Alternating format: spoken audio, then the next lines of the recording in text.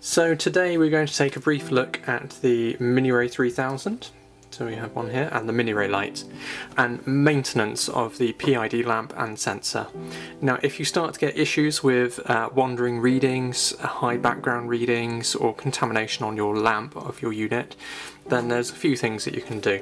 So first off is replace the filter. That's the most common source of high background readings and contamination, so that needs to be replaced on a fairly regular basis. Now, regular is how long is a piece of string, to be honest. It depends on its exposure and how much contamination is actually on the PID the PID's filter. So the other thing, if that's been replaced and you're still having high background readings, then you can remove this here, which I've already done on this unit. And behind it you will have a PID sensor block and the PID lamp. Now both of which need cleaning and making sure they're in good condition. So let's start with the sensor block. So the sensor block, as you can probably see here, if I zoom you in a moment, let's just focus you. So the sensor block consists of an electrodes, well, two electrodes, one with positive bias and one with negative bias.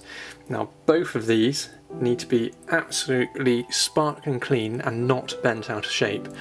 If they're bent out of shape and touching the PTFE sides, then you'll get leakage of current and you'll get false readings.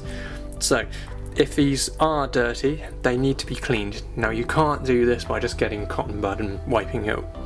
What you need to do is get HPLC grade methanol. So that's high purity methanol, and this needs to be soaked in a little beaker of methanol and sonicated. Now the whole thing can go in the beaker, it's not a problem, and just sonicate it for 5 minutes. Now what that would do is get rid of any moisture or dirt from the actual sensor block itself.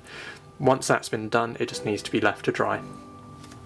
The other thing to do is we have a PID lamp here. Now the face of the lamp, never touch unless you're wearing nitrile gloves, because it's made out of a material which your sweat basically will degrade it. So you can touch the sides of a lamp because that's made out of porous silicate glass, which is not a problem, you can touch that.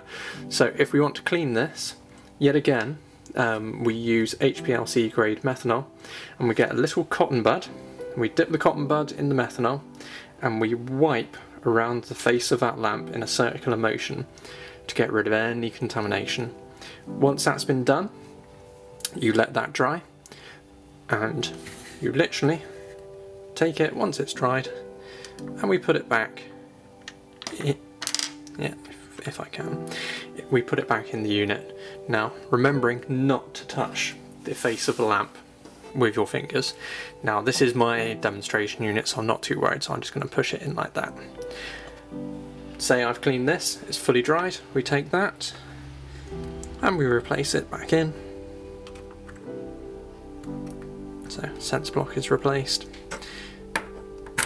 and we replace the rest of the housing. And we screw it back up. Now once this has been done, we now have maintained PID. The other thing to do is check seals and grommets. Now you would have seen a few black rubber seals, just need to make sure they're not degraded. This now needs to be calibrated once it's been cleaned. So please go and see our calibration procedure video. Okay, thank you very much.